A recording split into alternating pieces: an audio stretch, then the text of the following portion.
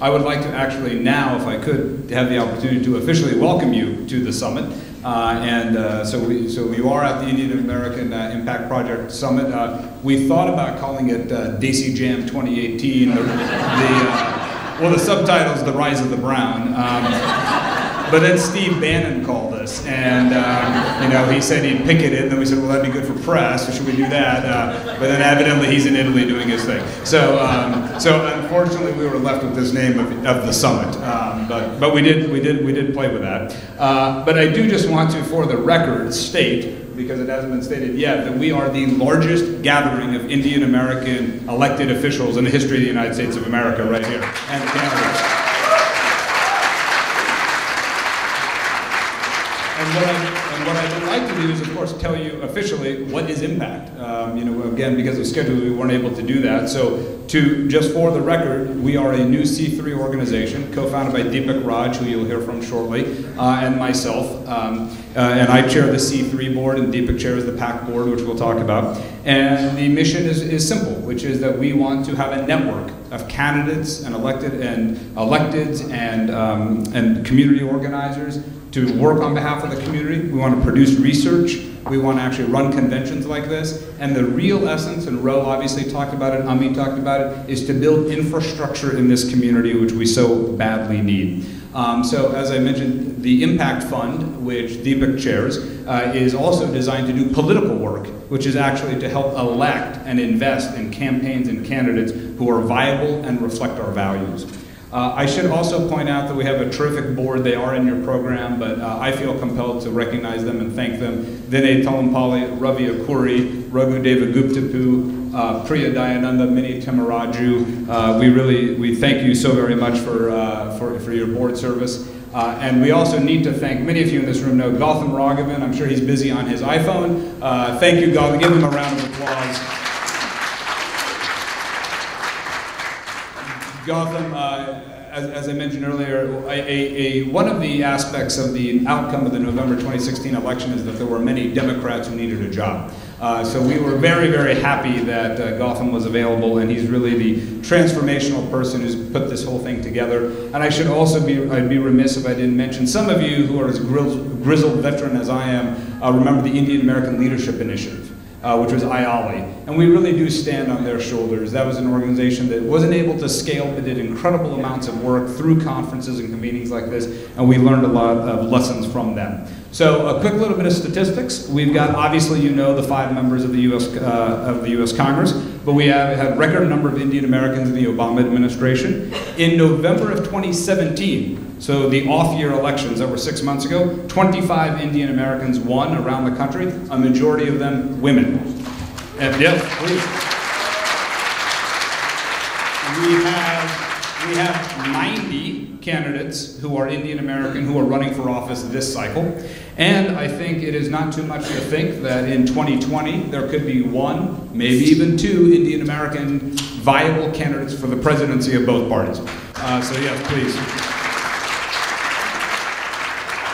And I do just want to say, because people have very nicely said, congratulations, thank you for organizing this, but at the end of the day, what was the motivation for this? And if you'll indulge me, I'll just say personally, I was a former elected official, and I remember when Aziz put me in India abroad. I couldn't agree more with Ro. I mean, to this day, my parents still have, I think they have the cutting on the, they don't even have their granddaughters on their refrigerator. It's my picture of the Democratic Convention, and the only thing I think I did was answer the phone for those 4 days. But having a brown intern at a national convention was newsworthy for Aziz at the time. And fast forward to 20 years later, 10 years later, I shouldn't date myself too much, I am working as one of the early staffers at the Center for American Progress. And I have an enviable beltway job. I'm working for John Podesta. We're at the, if you happen to be a Democrat, we were really fighting at that time the Iraq War invasion and the Bush administration. But something inside me, just like Ro articulated, I thought, could I actually do a little bit more? And I have to say, because I grew up in Wichita, Kansas, I always assumed I'd be the campaign manager for my good buddies who were white guys who grew up in Wichita. And it took me a lot of time, just like Ro, to internalize the notion that I could be the principal. And so that envisioning process is really important. That shouldn't have been the case. And that's why, a huge reason as to why we did this. And then we come back to tactics. So I thought I knew politics. I had a fancy Harvard law degree. I was a religious C-SPAN junkie. I could argue at a bar in DC. I could tell you who the deputy chief of staff and the caucus minority, blah, blah, blah. And then I got to Wichita. I went back home to Wichita to be with my parents, and I realized I didn't know a damn thing, actually, about our American political system. I had never knocked a door. I had never raised a dollar. I had never dealt with the unbelievable amount of advice you get. I always joke that, nobody goes to a brain surgeon and says, you missed a capillary when you were in there, but somehow when you run for office, people are like, the way to win this election is to wear purple on Thursdays. And if you do that, you win by 80-20. And so a huge skill set is to manage all of this incoming advice you get, because it's political life and it's democracy. And I didn't know any of that. And so I thought that we should have an institution that makes nobody have to learn that from scratch. And that was a huge motivation there. And then people have mentioned it. If you look at our brothers and sisters in the LGBTQ community, in the African American community, in the Latino community, in the Armenian community, in the Greek community, all have institutions like Impact, because it is basic infrastructure that you need for a community to advance. So we define success at Impact in the following way. It's pretty simple. Any Indian American in this country should have no doubt that they can run for office, that voters will vote for them, and that they can make an impact when they're in office. And it's as simple as that. So I would like to say, if you'll, as we're waiting for our next speaker, I will say that I am kind of a geek of history. And some of you may know Mario Cuomo gave a very famous keynote at the Democratic Convention in 1984, and he talked about the arc of the 20th century, about how Roosevelt and Kennedy had lifted up and had been inspirations for this country and for the world.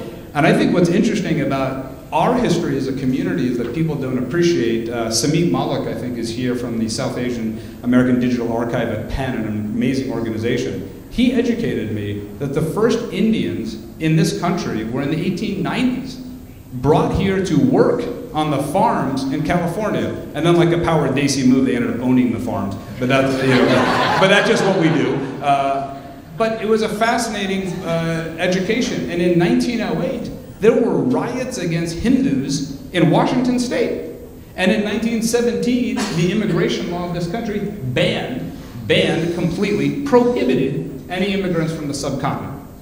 And so imagine that. And 40 years later, history is not linear. It goes in spurts. In fact, Dr. King talked about that in the I Have a Dream speech. He was inspired by Gandhi, of course.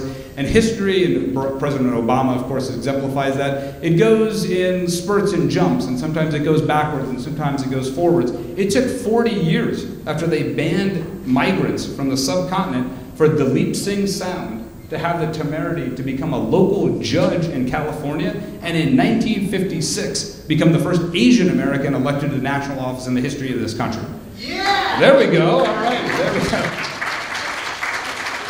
And if you can imagine, he did that when there were not even remotely the numbers we had. So the real immigrant wave started in the 60s and the 70s. That's, for me, that's my parents coming in 1970. I see so many young people, there may be your grandparents who immigrated to this country, which is remarkable. And what we see in that history is that it takes a long time, and as Ami and Ro mentioned, the second generation is now, in fact, President Obama mentioned this to some of us just today, that once the first generation establishes itself, now it's time for the second and third generations to really step up and engage in the political space. So it really is, at the end of the day, Ro mentioned this about our values. I think even though our values seem to be under assault by the tweet of the day, I think there is nothing more American than a community organizing like we are right now. And I think it's also important that we not just focus on the political operatives and the business people in this room. We have a very diverse community out there. So when I think about why we started this, I think about Balbir Singh Sodhi, murdered after 9/11 in Arizona for the crime of wearing a turban. You think about the victims in Oak Creek worshiping at a Gurdwara, murdered for the notion that they worship a god different than their neighbors. And how about 1 year ago, where Srinivas Kochubutla in Kansas City gets murdered for the audacity to have a drink with his friend at a bar in Kansas City. And so to me, all of those things are why we do Impact. Political power does not prevent those atrocities. It does not change madness or hatred. but it puts a face on this country and changes exactly the very essence of what we think about this country. Never again, I have 2 young girls, will my children think it's strange to have a beautiful black family in the White House. That's the power of what President Obama did for this country and for this world, and I think it's the power of what we can do here. So, you know, when I think about my mother, coming as a young female doctor in this country, unable to hear her mother's voice for 4 years because the phone calls were so expensive that all she could do was telegram back to Batinda and Punjab. And I think about Kamala Harris's mom, who had the audacity to have an interracial marriage and raise 2 beautiful women, and now one of them may become President of the United States of America. That, to me, is really the values that animate why we started Impact and why we're at this inflection point now. So as I just conclude, I would like to say in my adopted home state of New York, I'm now a proud New Yorker for 8 years, we have this motto, which is, as you know, the motto is Excelsior. And I thought it was Hindi. Evidently it's not. It's actually Latin. But Excelsior stands for ever upward. And again, Governor Cuomo used to talk about this, but what an awesome slogan for who we are as a community. Ever upward, always aspirational, some steps back, but always steps forward. We started with a ban on immigrants from you know, the motherland of where we come from, to then having a member of Congress. It took 40 years, now we have 5, and eventually we will go from City Hall to the White House, and with your help, we'll get that done. So we are very, very excited that you're here today, and I appreciate you hearing those remarks. So thank you.